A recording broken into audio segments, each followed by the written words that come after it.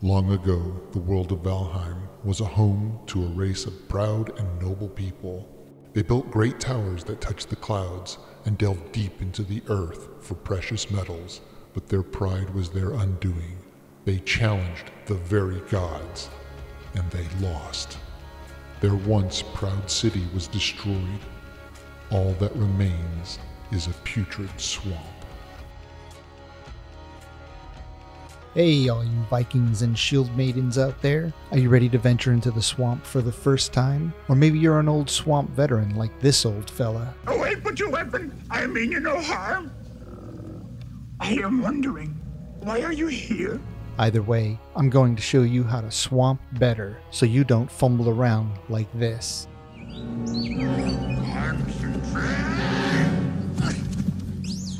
You can go into the swamp the same way your mother brought you into this world, not a lick of clothing to protect you. But if you do choose to wear armor, go light. You want to be quick on your feet. All you need to bring with you are the following items: a hammer, 12 pieces of wood, 2 surtling cores, 10 gray dwarf eyes, and 20 fine wood.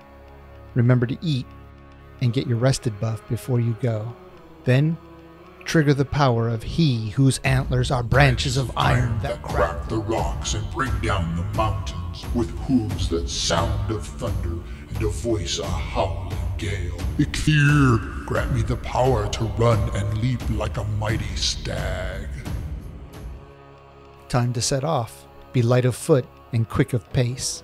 Avoid the shapeless congeries of protoplasmic ooze and the vile worms lurking just beneath the water's surface. Be wary of animated bones, and avoid the gangrenous walkers in their ancient armor, creatures of rust and despair, those forsaken by the gods. Search for their unholy green light, 2 flames in the distance that lead to their sunken crypts, all that remains of their once great cities. Once you've arrived, linger not.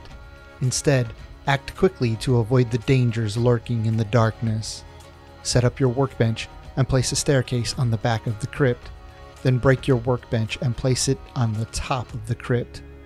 Next, build your portal and label it accordingly.